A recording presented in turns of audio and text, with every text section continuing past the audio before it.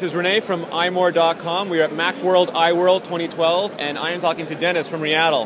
How's it going, Dennis? Hey, it's going busy. These days are crazy, but it's cool. We have so many people coming to Riddle, and then we're talking about our applications and what we do. Well, it's not just that it's busy, it's that you're busy. You're always doing something. I've never seen you rest.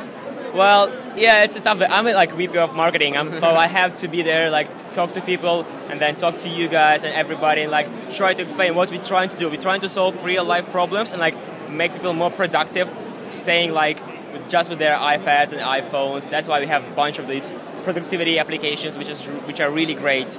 And you're also rocking the Seattle iPad here. Which yeah, is really have nice. you seen this iPad? It's like branded Riddle iPad, and we're going to give it away to a lucky user Nice. who will either tweet or just scan a badge. Right, so they should do that now if they can. Yeah, they should. We will give it away by Monday, but it's so cool. I don't want to give it away. I wish I had a prototype made. I wish I had this one as well. All right, so what are you guys showing off at Macworld? Well, we're showing our bunch of our applications. These are basically our major applications, 6 of them, and especially a new one. It's called Remarks. It's going to be a very gorgeous app for note-taking and freehand drawing. And we launch Remarks. And this is how it looks. And then you can go to our notes. And these are the preview. And if I want a new note, I just tap this plus button. And we have this new note. So I can put my wrist here and just write with my stylus. I can do it with my hand. It's alright. What's cool about what I really like is like for more precise drawing, I can just write something like this. So because Apple only has so many multi-touch sensors in the display, you're using this as a way to get finer control. Yes, yes. You see, and it's really smart. Like when I get close here, it just goes further. Yeah, you see, and then when I hit here, it just starts a new line. Yeah.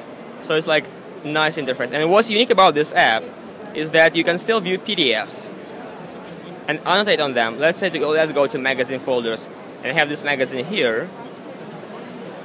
And I can type text, I can do like some arrows and diagrams and say, hey Renee, check it out, I've got like something wrong is here, and let's say I want just this picture. So this is a huge PDF, and these are pictures, and I want just this picture to be sent to you. I can drag them around, and then I can edit them, and choose this one and this one to be extracted or emailed right to you. So it's like a workflow for people like collaborational Yes. PDF annotation, which is really cool. And not pushing a 100 meg PDF file every time. Yeah, exactly. Yeah, so that's about it. You should check it out. It's It'll be out in a couple days in the App Store. Yes, 2-3 days hopefully.